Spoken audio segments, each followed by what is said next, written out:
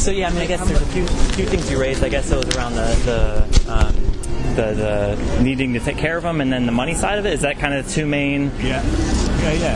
I mean, capitalism, isn't it? Yeah. I mean, the money side of it. I mean, the thing is, it's difficult, isn't it? Because things have to be produced. People want to eat, and therefore, they have to make a way of producing things cheaply.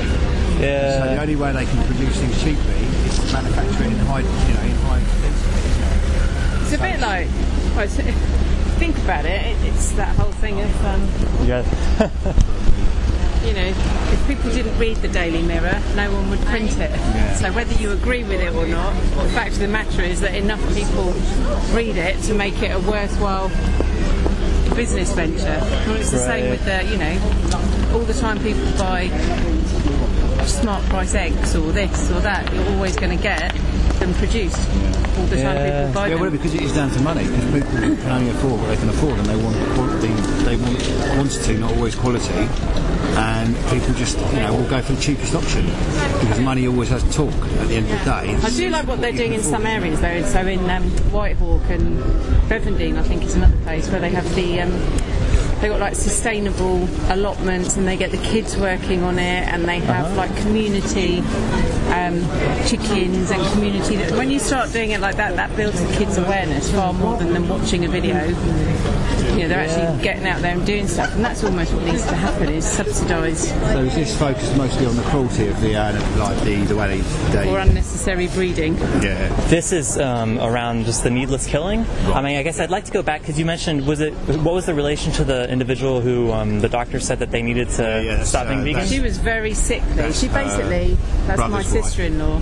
So she was living off almonds, almond butter, tofu, that kind of stuff. And pulses. But she has been very sick, and they went to the States, in fact, on holiday in California, and she ended up having to see somebody because she went she was really ill, and he basically said, you literally need to change your diet, and I want you on steak. So she had to start eating steak. She has to eat meat.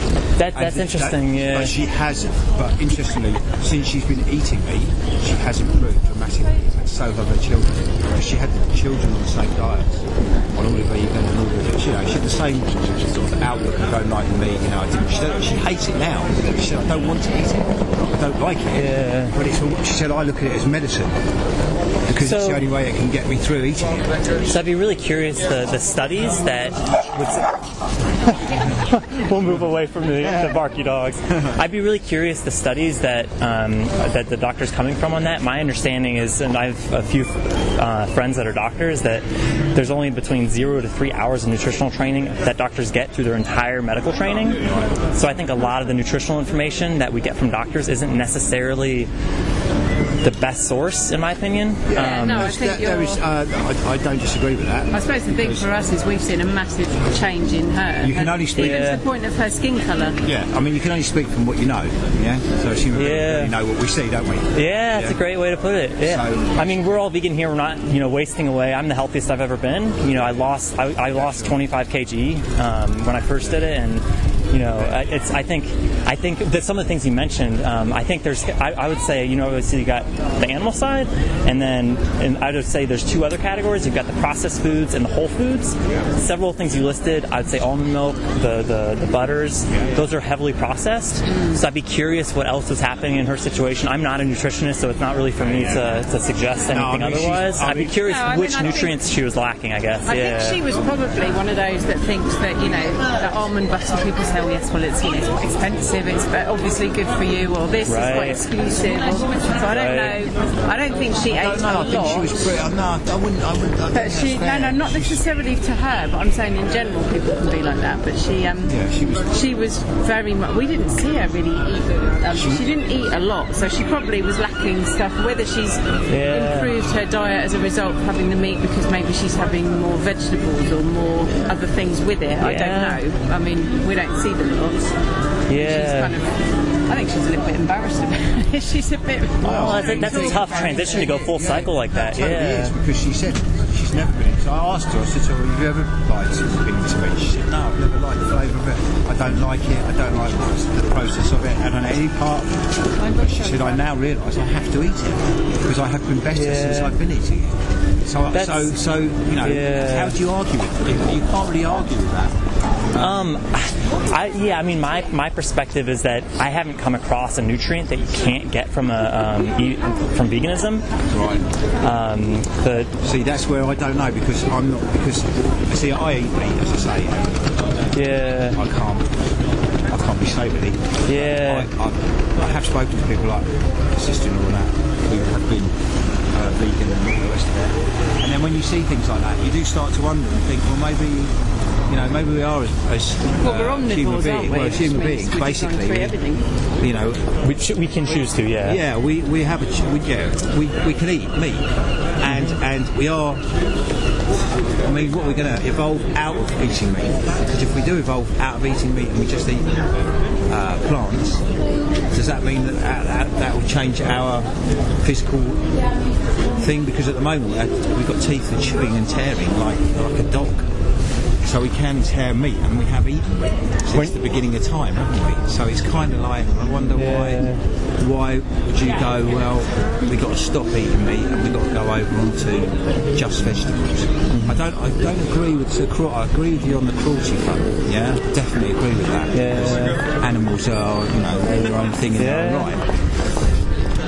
So we don't have the right to be cruel to them. And some of the things that you see, I mean, it's horrendous what I've seen on YouTube and stuff. Did you guys want to watch any of the footage, or to be honest with you, I think I'm probably with this one getting a bit. Yeah. And also, I've seen enough stuff on YouTube because it's widely available, isn't it? It's great you've looked into it. I'll tell you what. One of the things that they need to do is to change. So, if you take, for example, organic, like eggs supposedly from organic or free-range chickens, and then you actually, I mean, we all thought, oh yeah, that's brilliant. They've got lovely fields, they've got this. There's the minimum that you have to do to achieve that status. I think that's one of the problems. So people will buy eggs thinking I'm being a good person, and then when you actually look below the seams, it's like, oh. Honestly, you should be here with us talking to people. That's a great point. I think a lot of people. I know I felt that way for 12 years. I was buying the free-range eggs and dairy, thinking it wasn't. What is it? Organic chicken. They only have to have had. It's only a certain percentage of their diet has to be organic for them to get that category, and it's not. Oh, it's very clever. It's very clever how they get around things, and we all know that. But again, it's that thing, isn't it? What do you do? Do you know what I mean? I mean, ideally, it would be a perfect, balanced world. But trying to get that's not an easy thing to take. Well, what you need is government subsidies for people. Again, but they're not going to do it. The thing is, supply and demand and greed is going to always win over everything. And getting people to not be greedy, because we're a mass-produced society. We buy and but you don't have to be. No, you don't. A great point. There is a choice. We do have a choice. I don't think we're ready for that choice yet. Back to what you were saying about eating animals. Do you think? So you're talking about being designed to eat meat. When you see a piece of roadkill, would you salivate? Would I salivate? No, I wouldn't salivate because it's been squished on a road, so it's a different. Let's say it was just bounced off the cars and perfectly intact. Well, I don't know. I'd probably take over for these two because I feed these two raw as well. So I can't really say about that because I do feed them on raw meat. So I could take roadkill home for them and feed them. Yeah, but you're supposed to eat raw meat. Yeah. Well, one of the longest living dogs is vegan, so that's because Bramble. I mean, over kibble, for example. Yeah, well, kibble. I'm not going to sit here and advocate kibble. Yeah, that's not ideal. Thing. See, that's again. That's another topic. Yeah. The industry of the dog food world. So, I mean, that's another flipping massive industry where they've made an absolute killing and they've sold it to us. Right. The Americans have sold us down the river with that one. Totally. That's where it's all come from. Do you guys think that we could thrive without eating animals? Do you think it's possible? Do you think we could survive without eating animals? Yeah. We probably could. Whether or not it would be that healthy for us, I don't know. I think the proof would be in the pudding. Because it's very easy to go from this side of it, because we've been doing it for years. Yeah. If you turned it around on its head and put everybody eating just vegetables and, like you say, the vegan food and stuff, it'd be interesting to see how we would all fare. I'm not saying we wouldn't fare. I'm not saying we wouldn't do very well on it. Yeah. But it'd be just if we didn't, wouldn't it? Well, I think it's something that we can all try ourselves. I know for me, within the first month, I noticed massive changes, my energy levels and weight loss and stuff. So I think everybody's individual diet has a lot of variables in it. What you should use is basically, that Michael Jackson song, The Man in the Mirror. That's what you're relying on, is everybody starting with themselves. Yeah. So, that way, unless people want to make a change. Yeah. It's like, and that's where it's tough, because you've got so many of us. I'm just here to talk about it, because It's like milk, because I grew up as a kid, never really eating a lot, and I liked milk, so full fat milk. Drunk it all my life. And then someone said to me, really? No, you had a kidney stone. Yeah, I made it, later on, that was much later, right? It was in the last 5 years or so. But it's not that. But the thing is, I've always found with milk, I love it, and I would drink that over everything. I drink that over quite a bit. It's just one of those things. But someone said to me, you should really drink lactose-free milk, because your body's not designed to break down the dairy in the milk. And it clogs you up, it makes you bloated. And I said, actually, it's funny that you should say that. I do feel a bit bloated when I drink milk. I said, I love it, I can gallons of it, but then I'm really like having loads of beer. I said, because your body can't break down so if you buy the lactose-free milk, then your body doesn't need to break that down. The problem, like you said, all of the cow alternatives are so heavily processed and sugary, and like all the almond milk and everything else, they've got so much sugar in them. What is the alternative? Have you guys heard about the addictive qualities of milk? No, but I'd say you've probably got them. Well, no, because I used to joke I was a cheeseaholic, but now looking back, I think I actually was. There's a compound in milk called casomorphines that's literally a derivative from morphine, and it makes sense because nature designed it so a calf doesn't wander into the woods away from their mom. The problem is it has a similar effect on us to keep us coming back, and it's about 10% the strength, so it's quite a strong, and it gets those dopamine receptors firing just like anything else. So it's honestly, I think a lot of food's very addictive, and like you're saying, I think that feeds into that greed you were talking about. Well, that's where you get that. I think that's also that's true, because that's where McDonald's and all that arrived from, because of the way they produce their food, and the drinks like the Pepsi and stuff like that, which is definitely made to make you want more, isn't it? They produce that to constantly make you going back for more and more of it, and it's just sugar, isn't it? It's just a pile of sugar. That's all it is. But we drink it because we're not. I don't think that we can be as human beings that what's the word? Regimented, that straight, that good. Because it does require a lot, doesn't it? It takes a lot of discipline. So it's like any form of discipline in life, like karate, like anything that takes discipline as a human being, it's conditioned. It takes a lot, and I think as human beings we're inherently lazy. I know for me, I'm the same. I'm lazy as you can get in the kitchen. I'll oftentimes just open a can of beans, chuck in some corn, some raisins, that's a meal.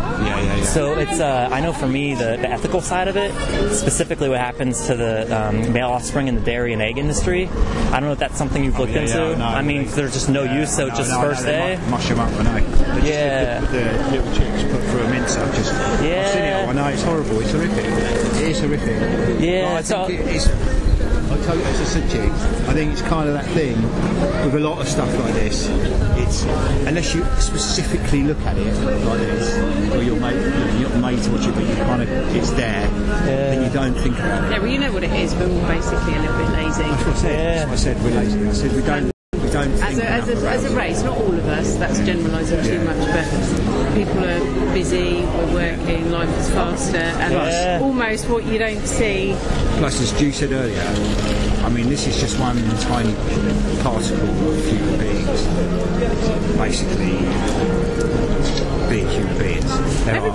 There's so many parts of the planet where there's so much going on, and there's so many atrocities in this world. They literally are atrocities. Do you know what I mean?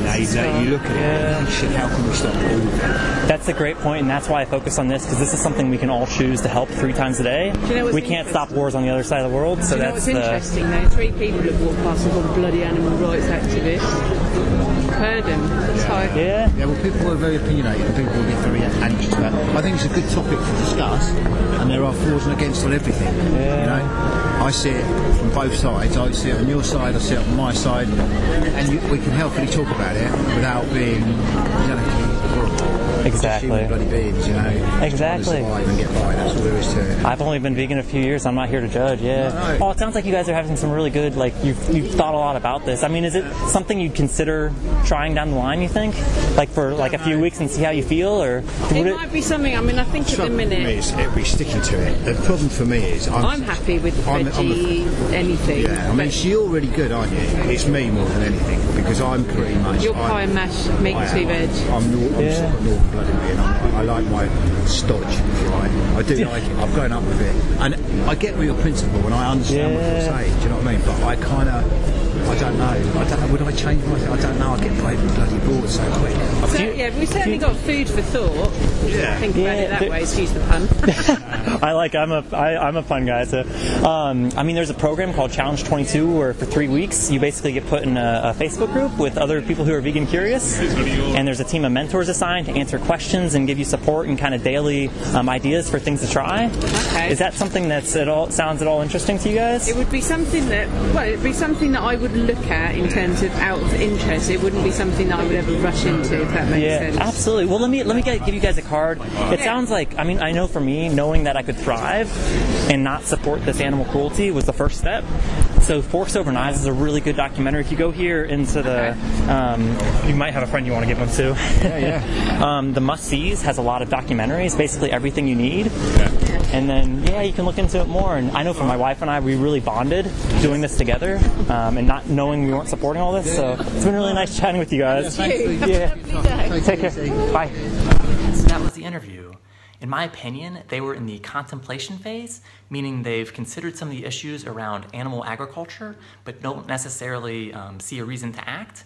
So I focused on reiterating the ethical considerations, and also starting to kind of help them get ready for that next stage and what they can kind of do to respond to the issues. If you think the chat was effective, let me know in the comments below. If there's some strategies you think that were particularly effective, let me know that too, and maybe some things that I could work on. So really appreciate any feedback you have. Do you want to miss out on the next video?